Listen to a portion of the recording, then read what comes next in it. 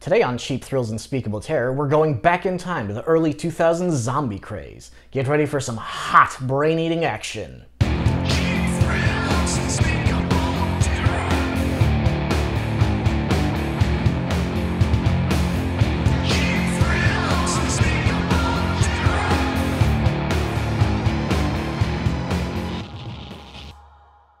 Dead Meat, 2004. Director, Conor McMahon. Starring Marion Araujo and David Mulliert. A young Spanish tourist and an Irish gravedigger must work together to make their way to safety after a zombie outbreak occurs in an Irish countryside. Who will survive, and who will end up on the menu?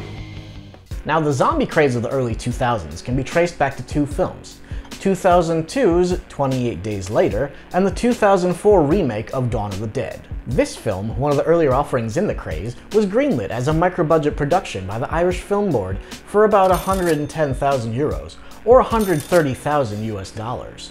Now, this is a very solid feature film debut by writer-director Conor McMahon, who'd only done a few short films before making this one. It features a wonderfully tense and foreboding atmosphere in a variety of locations and scenarios, ranging from a claustrophobic house scene to a suspenseful midnight field crossing after the protagonist's car breaks down. The actors all play their roles very naturally and come across as real people trapped in an emergency situation with strangers.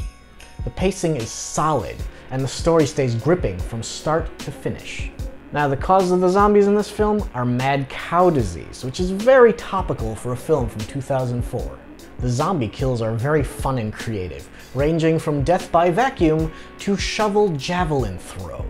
Now, the film is definitely influenced by Romero, Raimi, and early Peter Jackson, but it definitely has a style of its own. And if you're wondering if it's got any unique contributions to the zombie genre, I've got two words for you: zombie cow. I'm dead serious, it's amazing. The makeup is phenomenal, and the camera work and editing far surpass their budgetary limitations, delivering a solid viewing experience. Verdict, highly recommended. If you're a zombie fan, you're gonna have a lot of fun with this one. That concludes this week's review.